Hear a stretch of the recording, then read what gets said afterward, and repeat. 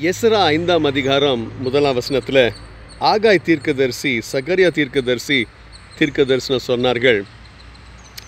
2ஆம் வசனத்தில் எருசலேமில் இருக்கக்கூடிய மக்கள் எழும்பி அவர்கள் தேவனுடைய ஆலயத்தை கட்டினார்கள் என்று பார்க்கிறோம். தீர்க்கதரிசிகள் தீர்க்கதரிசனம் சொல்ல வேண்டும், சபையார் எழும்பி ஆலயத்தை கட்ட வேண்டும். ஆமாம், சபையார் மக்கள் விசுவாசிகள் தேவனுடைய ராஜ்யத்தை கட்டுவதற்கு தீர்க்கதரிசிகள் அவர்களை ஊக்குவித்து கொண்டே இருக்க வேண்டும். அது யாராகவும் இருக்கலாம்.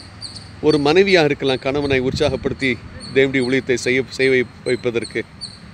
ஒரு கணவனாக இருக்கலாம், மனைவியை உற்சாகப்படுத்தி அவள் தேவனுடைய ராஜ்யத்தை கட்டுவதற்கு உற்சாகப்படுத்தலாம்.